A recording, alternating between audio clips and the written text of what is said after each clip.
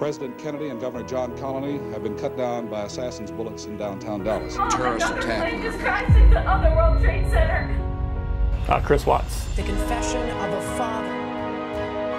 Police in Cambridgeshire have staged a reconstruction of the last known movements of Holly Wells and Jessica Chapman. The British girl was 3 when she vanished.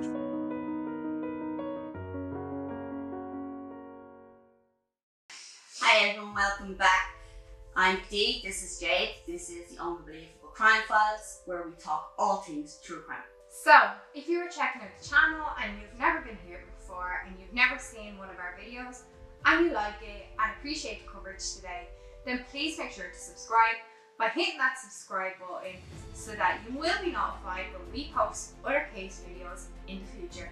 And for all our returning Unbelievable Crime Fighters, welcome back. As always, thank you for joining us here today, and we're so happy to have you here with us as we share a look at what goes on behind the scenes. With all good content videos released on YouTube or other social media sites, the key factor is research done for it, and we are no different.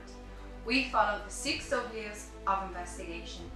For those of you not familiar with the 6 W's, they are 6 one-word questions that are an excellent way to help with the basic information gathering and problem solving. So, if you can answer the who, the what, the why, the when, the where and the how, you will have a clear and fundamental knowledge of the whole situation. And then we have the rule of 3. Fact check information 3 times. We do our fact checks against court transcripts, witness testimonies, footage, evidence and the FBI files. It helps guard against jumping to conclusions without enough evidence. Research and fact checking can take days to do.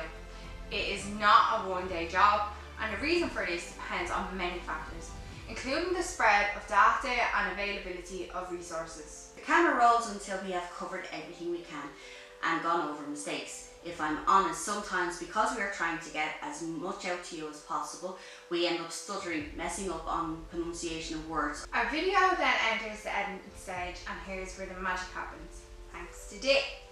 So we have the graphics, the music, the timing, the images, the videos and the interviews, and they are all put together. So after exporting the finished video, we then upload it to YouTube for all of you to see and enjoy.